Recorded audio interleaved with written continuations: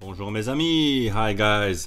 Today I'm reviewing a popular brand, Zeppelin, which is one of the brands of the Pointech company in Germany.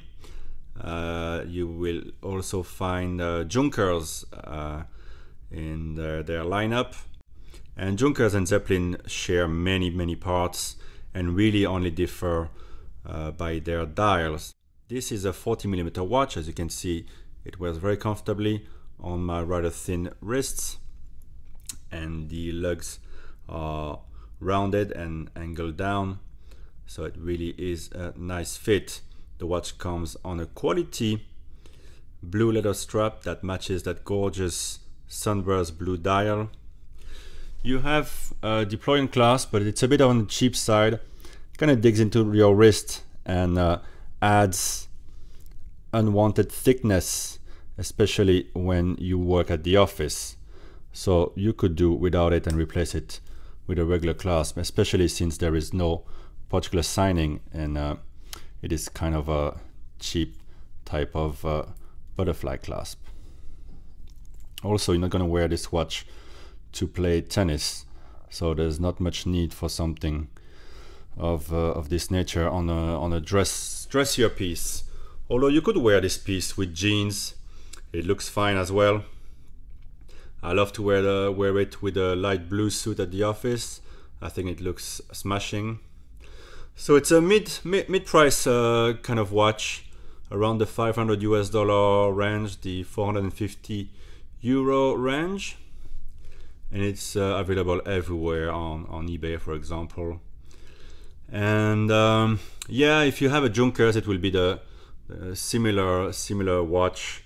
Junkers probably a bit more simple, usually white or off-white dials, and usually more into the Bauhaus style. And you can find elements of that style here as well. Very thin hour, minute, seconds hands, and very thin hour markers. Now let's look at the dial. Everything is very well balanced. You have three complications here. The date at 4 o'clock, at 1 o'clock you have the power reserve, and at 7 o'clock you have a slightly useless 24-hour dial, but you can't set it to it is not a GMT function, so you can't set it to a different time. It's just useful to tell if you're in the morning or in the afternoon. I like that there is this little triangle between the crown and the date wheel. The date wheel sometimes appears slightly silverish. It's a nice detail, and the font used is a bit more rounded, and I think it's the same used on the chapter ring. Chapter ring is a bit darker than the dial itself, and it seems to be slightly sunken in. Maybe it's an effect of the domed, not sapphire, it's a mineral crystal, a bit like vintage watches. There's a slight vintage feel to the watch. So at the 1 o'clock you have this power reserve with a pretty cool golden needle here, which you find as well on the other complication here. 45 hours of reserve. It takes about 15 turns of the crown to get up there. At 9 o'clock you have the Zeppelin brand, which kind of serves as the 9 o'clock hour marker. That's pretty neat.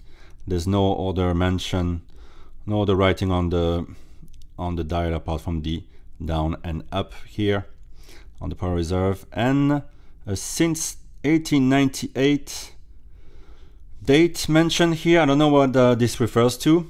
Probably Zeppelin or something, because the watch company itself was built in the 80s, I believe, 87 I think. The crown is a bit on the cheap side, a bit unprecise, kind of hard to turn when you wind the watch. First position, you can change the date. Again, it's a bit weird feeling, kind of soft and unprecise. And on the second position you can stop the seconds and set the time. You can set the time quite precisely because the minutes hand is very long and thin, and so is the seconds hand. Pushing it back in, and the sweep, which is very smooth, starts again. Its movement is Citizen Miyota 9132, which beats at 28,800 beats per hour, which is quite nice, especially if you have a very thin, long seconds hand. Notice at the center, this is not gold, this is silver, so it contrasts with the gold of the two complications here. You can admire the sweep here. Very nice. It's good to have 8 ticks per second. So this movement, you can see it in the back here. A bit of decoration. Now, one issue with the watch that everybody will notice is the noise of this movement. If you're in a quiet environment at the office or at home, I don't know if you can hear it. I'll put it next to the microphone. The watch kind of sounds like a tambourine. It's a bit annoying. It does sound very cheap, especially since the watch is very light. It's 70 grams altogether, so it's really a weightless kind of watch. And apart from this cheap noise, it's a very lovely watch with lovely rounded case here. I guess it kind of reminds me of a Zeppelin indeed. I suppose that's where the styling cue was taken from, and the shape is nicely goes on when you get to the bezel and the domed crystal here. So it is a lovely profiling that you will enjoy taking in when you have the watch. The watch is resistant to 50 meters, so just a bit of a splashing. And one more thing to mention about this movement, it only winds in one direction.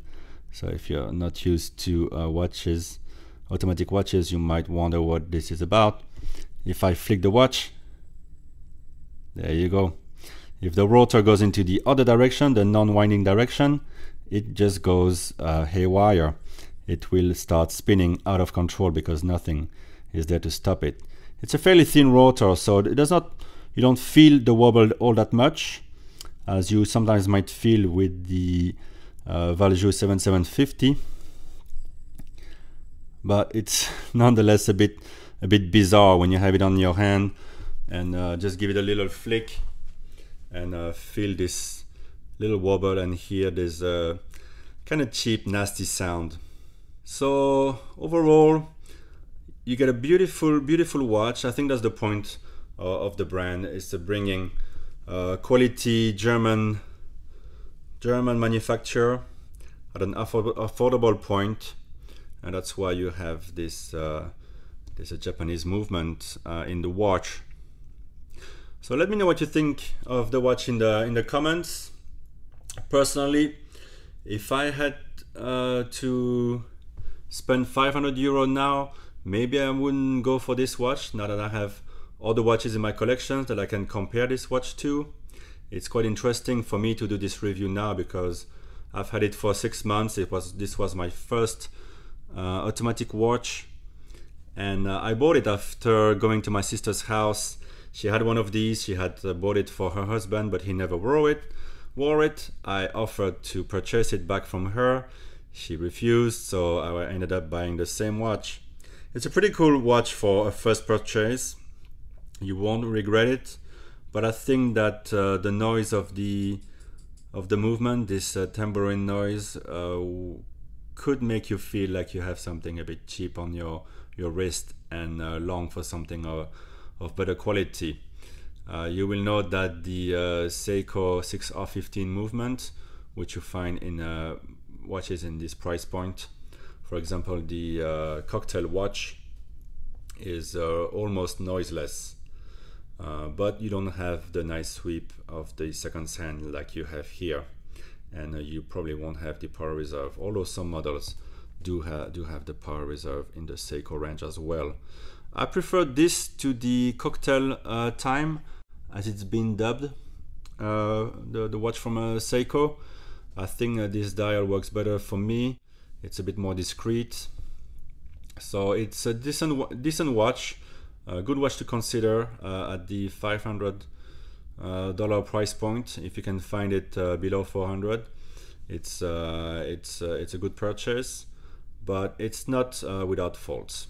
So there you go. Let me know what you think in the comments below. I hope you will like the video and subscribe for more. All right, bye bye guys.